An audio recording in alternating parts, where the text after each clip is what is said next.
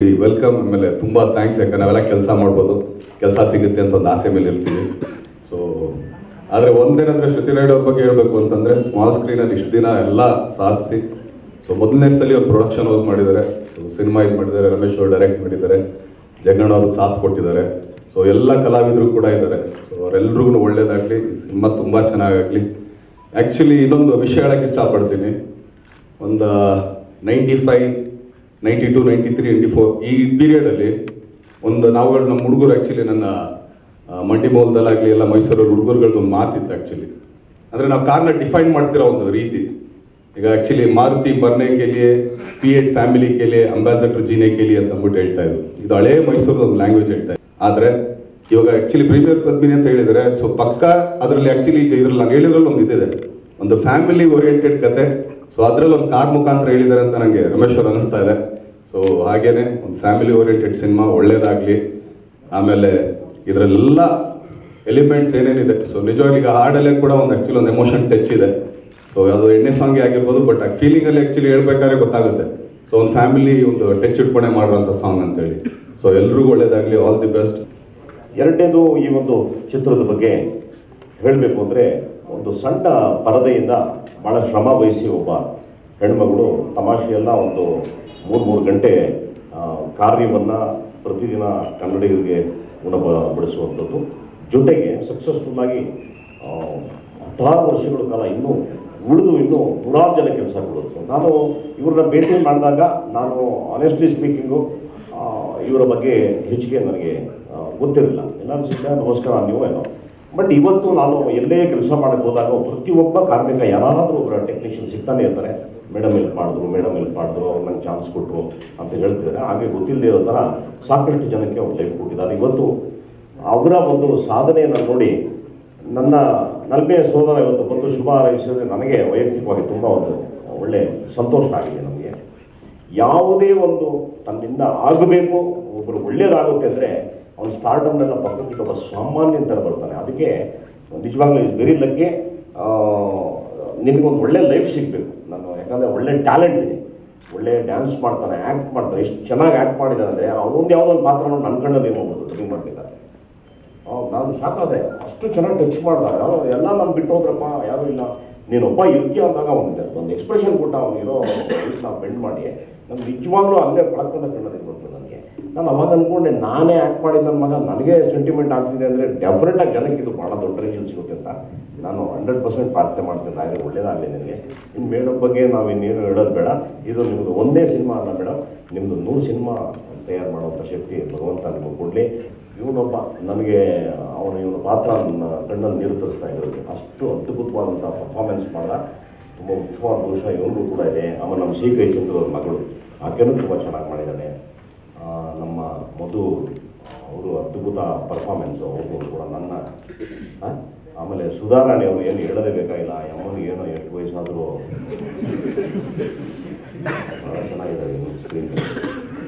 ಆಯಮ್ಮ, ಅಯ್ಯೋ ಏನು ಅದ್ಭುತ ಅಂತ ಅಂದರೆ, ಲಾಸ್ಟ್ ಶಾರ್ಟ್ಗೆ ನಾವೆಲ್ಲ ಕಷ್ಟಪಟ್ಟು ಆ್ಯಕ್ಟ್ ಮಾಡಿದ್ದೆಲ್ಲ ಅಮ್ಮ ಬಡ್ದು ಬಾಯ್ಲಾಕ ಒಳ್ಳೆ ಬಂದ. ಭಾಳ ಹುಷಾರಾಗಿರ್ಬೇಕು ಆರ್ಟಿಸ್ಟ್ಗಳು, ತುಂಬ ಕೇರ್ಫುಲ್ ಆಗಿರ್ಬೇಕು. ಒಬ್ಬೊಬ್ಬರಿಗೊಂದು ಎನರ್ಜಿ ಇರುತ್ತೆ ಆ ಪಾಠ ಹೇಳೋದು. ನನಗೆ ತುಂಬ ಇಷ್ಟ ಆಯಿತು. You give A wonderful picture. Thank you so much. Love you all. ಮೊದಲನೇದಾಗಿ ಶ್ರೀ ಜಗದ್ಗುರು ಶಂಕರಾಚಾರ್ಯನ ನೆನೆಸ್ಕೊಳ್ತಾ ಇಲ್ಲಿ ಬಂದಿರೋ ಎಲ್ಲರಿಗೂ ನಮಸ್ಕಾರ. ಮೊದಲನೇದಾಗಿ ನಮ್ಮ ಪ್ರೀತಿಯ ಚಾಲೆಂಜಿಂಗ್ ಸ್ಟಾರ್ ಅಂತ ಎಲ್ಲರೂ ಹೇಳ್ತಾರೆ. ನಾನು ಹೇಳೋದು the most humble star, the real human ಅಂತ ಹೇಳ್ತೀನಿ. ಯಾಕಂದರೆ ಎಲ್ಲೇ ಹೋದ್ರೂ ಅವ್ರ ಜೊತೆ ಇದ್ದರೆ ನನಗೇನೋ ಒಂದು ಪಾಸಿಟಿವ್ ವೈಬ್ಸು ಇವತ್ತರೆಗೂ ಬೆಳೆಸ್ಕೊಂಡೇ ಬಂದಿದ್ದಾರೆ. ಯಾರೇ ಕಷ್ಟ ಅಂತಂದ್ರು. ಆಮೇಲೆ ನೀವು ಹೇಳಿದ್ರಿ ಆ ಜಗ್ಗೇಶನ ಭಾಳ ಚೆನ್ನಾಗಿ ಹೇಳೋದು, ಕನ್ನಡದವ್ರನ್ನ ಹಾಡಿಸ್ಬೇಕು, ಕನ್ನಡದವ್ರು ಬೆಳಿಬೇಕು ಅಂತ. ನಾನು ಚಕ್ರವರ್ತಿ ಮಾಡ್ಬೇಕಾದ್ರೆ ಫಸ್ಟ್ ಮಾತು ಹೇಳಿದ್ದೆ ದರ್ಶನ್ ಸಾರೇ, ಇನ್ನೇನಾದರೂ ಮಾಡು ಕನ್ನಡದವ್ರನ್ನ ಹಾಡಿಸು ಅಂತ. ಅದಕ್ಕೆ ಸರ್ ನಿಮ್ಮ ಮಾತು ನನ್ನ ಕಿವಿಗೆ ಬಿತ್ತು. ಇವತ್ತು ನಿಹಾಲ್ ತಾವರು ಅಂತ, Nihal please come on the stage. Nihal ತಾವರು ಅಂತ ನಮ್ಮ ಸರಿಗಮಪ್ಪ ಅದ್ಭುತವಾದ ಒಂದು ಕಲಾವಿದ, ಅದ್ಭುತವಾದ ಒಂದು ಪ್ರತಿಭೆ. ಇವ್ರನ್ನ ಹಾಡಿಸಿದ್ದೀವಿ ಸರ್ ನಮ್ಮ premier Padmini. So thanks madam, ನೀವು ಅವಕಾಶ ಕೊಟ್ಟಿದ್ದಕ್ಕೆ. ಆ್ಯಂಡ್ ರಮೇಶ್ ಸರ್, ನಾವು ಕತೆ ಕೇಳಬೇಕಾದ್ರೆ ನಾವು ಒಂದೇ ಒಂದು ಮಾತಾಡಿದ್ವಿ ಸರ್, ಇದಕ್ಕೆ ಮಣಿರತ್ನಂ ಅವ್ರ ಟಚ್ ಇರ್ಬೇಕು ಸರ್ ಈ ಫಿಲ್ಮ್ಗೆ, ಅವಾಗಲೇ ವರ್ಕ್ ಆಗೋದು ಅಂತ. ಬಟ್ ಸಿನಿಮಾ ನೋಡಿದಾಗ hats off to you sir. ಅದನ್ನು ಅಷ್ಟು ಚೆನ್ನಾಗಿ ಒಂದೊಂದು ಕ್ಯಾರೆಕ್ಟ್ರ್ ಪ್ರತಿಯೊಬ್ಬರು ಚೆನ್ನಾಗಿ ಆ್ಯಕ್ಟ್ ಮಾಡಿದ್ದಾರೆ. ಪ್ರಮೋದ್ ಅವರಂತೂ ಅವ್ರು ಆ್ಯಕ್ಟ್ ಮಾಡಿಲ್ಲ, ಜೀವಿಸಿದ್ದಾರೆ ಅವರು ಸಿನಿಮಾನ. ಸೊ ಜಗ್ಗೇಶ್ ಅಣ್ಣ, ಐ ಆಮ್ ಸೋ ಬ್ಲೆಸ್ಡ್. ನಿಮ್ದೊಂದು ಸಿನಿಮಾಗೆ ನಾನು ಮಾಡಿದೆ ಕೊನೆಗೆ. Thank you so much. And ನಿಮ್ಮ ಬಗ್ಗೆ ನಾನು ಏನು ಮಾತಾಡೋಂಗಿಲ್ಲ. ನೀವು ಸ್ಕ್ರೀನ್ ಮೇಲೆ ಬಂದರೆ ಏನು ನಿಮ್ಮದು ಎಕ್ಸ್ಪೀರಿಯನ್ಸ್ ಆಗಿ ಎದ್ದು ಕಾಣುತ್ತೆ, ಏನೇನು ತಿಂದಾಕೊಂಡ್ಬಿಟ್ಟಿದ್ದೀರಾ. ಈ ಸಿನಿಮಾ ಭಾಳ ಚೆನ್ನಾಗಿ ಮಾಡಿದ್ದಾರೆ. ನಿಮ್ಮೆಲ್ಲರ ಆಶೀರ್ವಾದ ಇರಲಿ. Thank you and all the best Nihal. Thank you sir. Super hit singer ಆಗ್ತೀರಾ. ಇವತ್ತು ದೊಡ್ಡ ಬರೀ 4-5 ಸರ್ ಮಾತಾಡಿ. ಟಿವಿ ಸಿರಿ, ನಮ್ಮ ಸಿರಿ ಮೊಬೈಲ್ ಟಿವಿ, ಸಿರಿ ಮೊಬೈಲ್ ಟಿವಿ, ಸಿರಿ ಮೊಬೈಲ್ ಟಿವಿ, ಸಿರಿ ಮೊಬೈಲ್ ಟಿವಿ, ಸಿರಿ ಮೊಬೈಲ್ ಟಿವಿ, ಸಿರಿ ಮೊಬೈಲ್ ಟಿವಿ, ಸಿರಿ ಮೊಬೈಲ್ ಟಿವಿ, ಸಿರಿ ಮೊಬೈಲ್ ಟಿವಿ, ಸಿರಿ ಮೊಬೈಲ್ ಟಿವಿ, ಸಿರಿ mobile TV, ಸಿರಿ mobile TV, ಸಿರಿ mobile TV, ಸಿರಿ TV, ಸಿರಿ mobile ಟಿವಿಯ ಸಿರಿ live channel, ಸಿರಿ TV. ಎಲ್ರಿಗೂ ನಮಸ್ಕಾರ. ನೀವು ನೋಡ್ತಿದ್ದೀರಾ ಸಿರಿ TV. Subscribe ಮಾಡಿ, like ಮಾಡಿ, ನೋಡ್ಕೊಂಡು ಮಜಾ ಮಾಡಿ. ಈ ಸಿನಿಮಾದ ಮೂಲಕ ನಾನು ರಾಘವೇಂದ್ರ ಹುಣಸೂರು ಅವ್ರಿಗೆ ಮತ್ತು ಶ್ರುತಿ ಅವ್ರಿಗೆ ಮತ್ತು ಜಗೇಶ್ ಅಣ್ಣಗೆ ಎಲ್ಲರಿಗೂ ಧನ್ಯವಾದ ಹೇಳಕ್ಕೆ ಇಷ್ಟಪಡ್ತೀನಿ. ಈ ಸಿನಿಮಾ ಬಗ್ಗೆ ಹೇಳಬೇಕು ಅಂದರೆ, ಈ ಸಿನಿಮಾ ಆಗಿದ್ದು ಆ್ಯಕ್ಚುಲಾಗಿ ಒಂದು ಇಬ್ಬರು ವ್ಯಕ್ತಿಗಳನ್ನ ಇಟ್ಕೊಂಡು ಮಾಡಬೇಕು ಅಂತ ಅಂದ್ಕೊಂಡಿದ್ದು. ಅದಾದ ನಂತರದಲ್ಲಿ ಅದು ಸಾಕಾಗಲ್ಲ ಅಂತ ಹೇಳಿ ಅದಕ್ಕೆ ಒಂದಷ್ಟು ಹೆಣೆದು ಇನ್ನೊಂದಷ್ಟನ್ನೆಲ್ಲ ಸೇರಿಸಿ ಅದಾದ ನಂತರ ಅದಕ್ಕೊಂದು ಸಂಸಾರದ ಚೌಕಟ್ಟನ್ನು ತಂದು ಅದಕ್ಕೊಂದು ಏನೋ ಟ್ವಿಸ್ಟ್ ಇಟ್ಟು ಮುಂದುವರೆದಿದ್ದು. ಆ್ಯಕ್ಚುಲಾಗಿ ಹಾಡುಗಳೇ ಇರಲಿಲ್ಲ ಈ ಸಿನಿಮಾದಲ್ಲಿ. ಆಮೇಲೆ ಯಾರು ಹೇಳಿದ್ರಲ್ಲೋ, ಯಾರೂ ಬರೋದೇ ಇಲ್ಲ ಕಣಲ್ಲೋ ಸಿನಿಮಾಗೆ ಹಾಡುಗಳಿಲ್ಲ ಅಂದರೆ ಅಂತ. ಹಂಗಾಗಿ ಆಮೇಲೆ ಮೇಡಮ್ ಅರ್ಜುನ್ ಸರ್ನ ಭೇಟಿ ಮಾಡಿಸಿದ್ರು. ಸಾರು ಇಲ್ಲ, ಮಾಡೋಣ, ಸಖತ್ತಾಗಿ ಮಾಡೋಣ ಅಂಥೇಳಿ. ಅವರು ಆ್ಯಕ್ಚುಲಾಗಿ ಏನಂದರೆ ಒಂದೇ ಒಂದು ಕೂತ್ಕೊಂಡು ಹಿಂಗೆ ಮಾಡೋಣ ಅಂತ ಹೇಳಲೇ ಇಲ್ಲ. ಅವರು ಟಕ್ಕಂತ ನೋಡಿ ಸರ್ ಇದೊಂದು ಕಳಿಸ್ತೀನಿ, ಇದೊಂದು ಕಳಿಸ್ತೀನಿ. ಅವ್ರು ಕಳಿಸಿದ್ದು ಎಷ್ಟು ಆ್ಯಪ್ಟಾಗಿ ಸೂಟ್ ಆಗ್ತಾ ಇತ್ತು ಅಂದರೂ ಅಷ್ಟೇ ಚೆನ್ನಾಗಿ ಸೂಟ್ ಆಗ್ತಾ ಇತ್ತು. ಅಷ್ಟು ಹಾಡುಗಳು ಎಲ್ಲವೂ ವಿಭಿನ್ನವಾಗೇ ಇದೆ, ಎಲ್ಲವೂ ಚೆನ್ನಾಗಿ ಬಂದಿದೆ. ಮತ್ತು ಈ ಸಿನಿಮಾ ಬಗ್ಗೆ ನಾನು ಇನ್ನೇನು ಹೆಚ್ಚು ಹೇಳೋದಕ್ಕೆ ಇಷ್ಟಪಡೋದಿಲ್ಲ. ಸಿನಿಮಾ ರಿಲೀಸ್ ಆಗಬೇಕು, ಚೆನ್ನಾಗಿ ಮಾಡಿದ್ದೀನಿ ಅನ್ನೋ ನಂಬಿಕೆ ನನಗಿದೆ, ಚೆನ್ನಾಗಿ ಆಗುತ್ತೆ ಅಂತ ನಂಬಿದ್ದೀನಿ. ಗ್ಯಾರಂಟಿ. ಇಷ್ಟು ಸಿಂಪಲ್ ಆಗಿ ಹೇಳ್ಬಿಟ್ರೆ, ಆಕ್ಚುಲಿ ಇದು ಕಾರ್ ಬಗ್ಗೆ ನಮ್ಮ ಪಿಕ್ಚರ್ ಹೊತ್ತು ಡೌಟ್ ಇದೆ.